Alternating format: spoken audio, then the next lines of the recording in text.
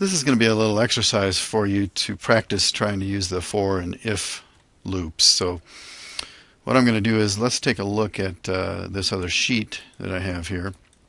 On this sheet I have some examples of some Pythagorean triples.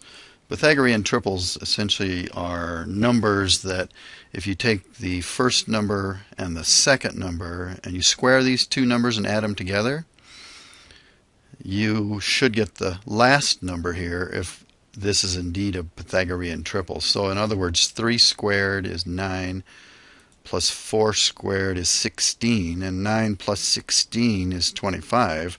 Well, 5 squared is 25. So that means that these three numbers are a Pythagorean triple.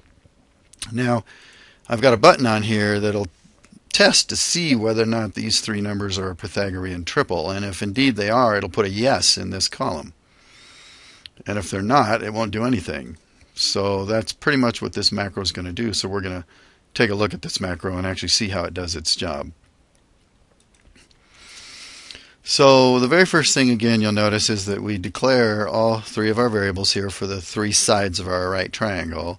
A, B, and C. C would be the long side of the triangle, the hypotenuse of that triangle. So the next thing I needed to do is I needed to grab the three values from the sheet. So I essentially just say, A is cells 1, 1, B is cells 1, 2, and C is cells 1, 3. So that's pretty straightforward. You just grab the values straight off the sheet. Now I do want you to notice in this particular example, though, that all three of these values are indeed in row 1. So keep that in mind. So the next thing you'll notice down here is an if statement. Now this if statement's a little bit more complicated looking, but it's really not. So the very first thing you'll notice again is the if keyword, and then we have our test, and then we have the then keyword. The body of the if statement, of course, is right here. There's nothing too fancy about that.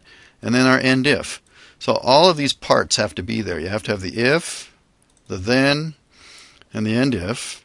And of course you need to have a test in your if statement. This is something that's you're testing to see if it's true or false. If it's true, of course, we will execute the body of that if statement. Now let's take a look at this test. This test isn't that complicated, but it looks a little bit complicated because of the use of the exponential operator. So the very first thing you'll notice is we say A up arrow 2. That up arrow is a shift 6.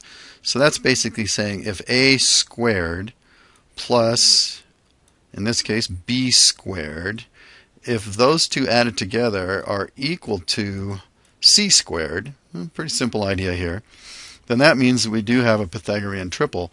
And at that point, we want to actually put the value yes out on our spreadsheet. So you'll notice that we put it in the same row. Remember I said row 1 here.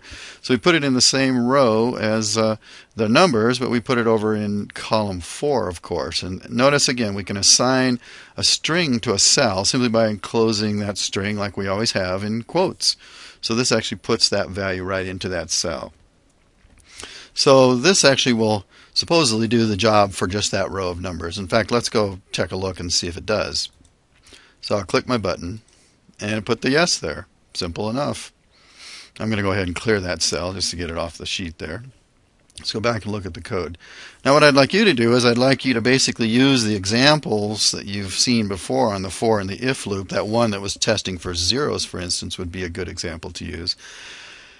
And I want you to take this code that you see here. This code right here is testing a single row, and it's putting the answer into that same row for Pythagorean triples.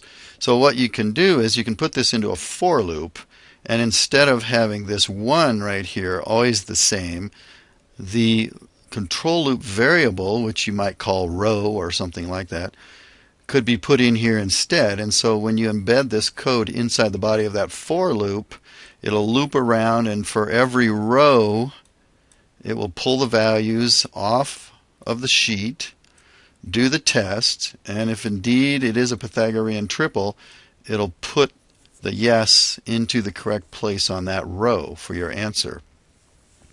So again, you're going to need to, essentially take this code and embed it into a for loop, inside of a for loop. And think about your indenting as you do this too, so that you can try to get that formatting to look good. So give this a shot and play around with it a little bit. I mean, if this piece of code doesn't make any sense to you, again, remember, you can always use your step and step through the program. Okay, give that a shot, and remember, you're posting all your code up on your Works website.